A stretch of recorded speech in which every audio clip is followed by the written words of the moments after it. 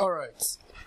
Going by the scientists that made some useful contribution about the development of cell, like the Robert Hooke, the Robert Brown, the Judin, the Ponsonby, as well as the von Mohr, Matthias, and Theodor. The development of cell theory, like you see the three cell theories, the development of these three cell theories was that of Matthias and Theodor, Matthias Claydon and Theodor Schwann. The cell theories were formulated based on these two scientists. One was a botanist, that is the Matthias, the other one was the zoologist, that is the Theodor. And they say that cell is the unit structure of life. The unit structure.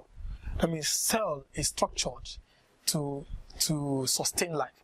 They also say that cell is the unit function, that all cells are functional. That's why life depends on cell. And then cells come from pre-existing cells. That means a cell that is living now has once come from old cells. This happens by mitosis, a type of cell division.